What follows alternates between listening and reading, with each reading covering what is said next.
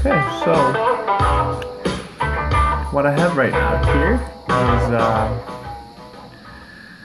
is basically a prototype of the Iron Man's phone from Iron Man 2, I believe, the see-through looking phone. So what I have here is just it shoots the repulsor sound, and then mission list. I believe your intentions to be hostile. Okay, battery. And then do system check.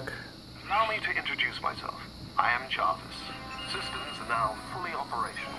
And it's pulling in the obviously the live date and time, and current the temperature of the CPU, memory usage, the number of process that's running on the server, and the trays. If I were to click on the phone number of a process for it to run, I can actually start dialing 773-000-000,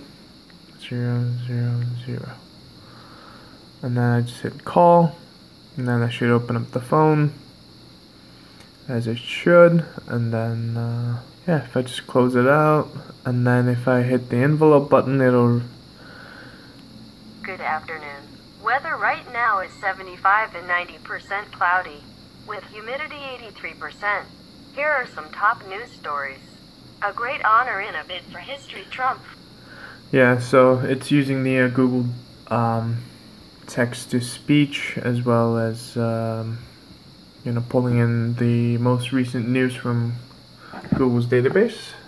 And yeah, if you guys are interested in knowing how this is done, I'm going to be adding more functionality to all these buttons.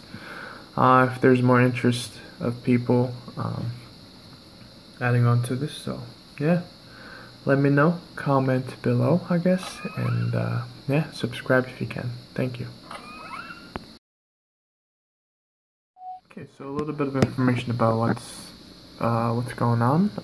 Basically, like I've mentioned, that this thing is running on its own local server, which is Kali Linux. And if I were to, it's kind of hard to type with the. You can see that it's a Kali Linux, the 2018 February version, and everything's running here. I should be able to have all the access to anything that you can basically run on Kali Linux, sniffing networks, or Bluetooth attacks, etc. Would not recommend doing that, but just saying it's possible. So you can see that the current server is running with quad core, 2 gigs of memory. And it should be enough to, I just turned off my Bluetooth.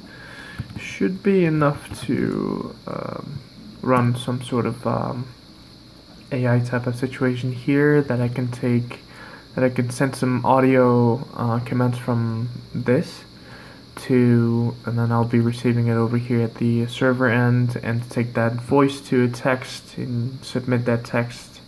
Post that text to my API, and then respond back with Google text-to-speech. So, but currently the temperature, and then the memory usage, the number of processes are coming from the script here,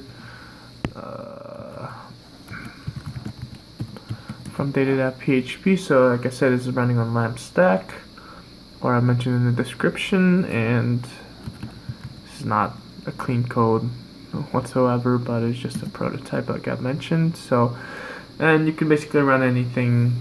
I'm gonna be attempting to teach or train the deep neural networks on my computer, and then try to bring it over to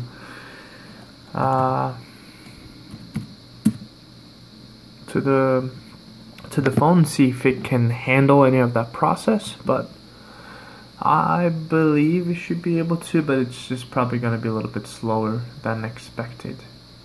But yeah, this is how it's set up right now.